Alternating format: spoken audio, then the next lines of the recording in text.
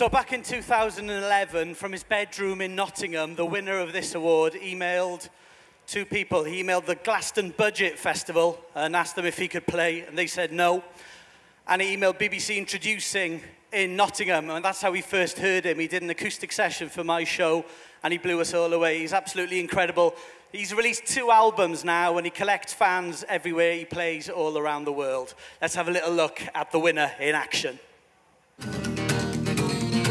Fortune, people talking all about fortune. Do you make it all, do they just call you? In the blinking of an eye, so another passerby in the path of a lightning ball.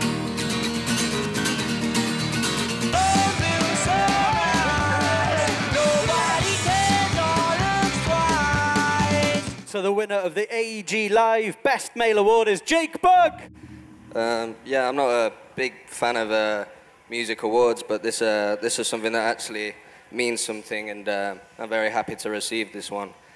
And also just looking at the music sessions, if you need another artist to play for that, I'd be more than happy to do that as well. So, thank you.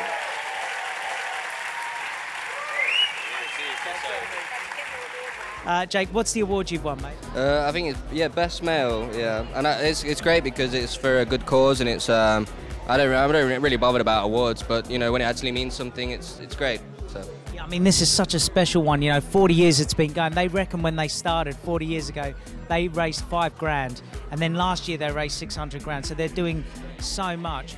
And do you know? Have you been here before to the award? No, I haven't. No, so I'm really looking. It actually looks like a really nice dude, to be honest, and. There's the pretentious elements taken out of it, which is pretty cool. So happy 40th birthday to Nordoff Robbins.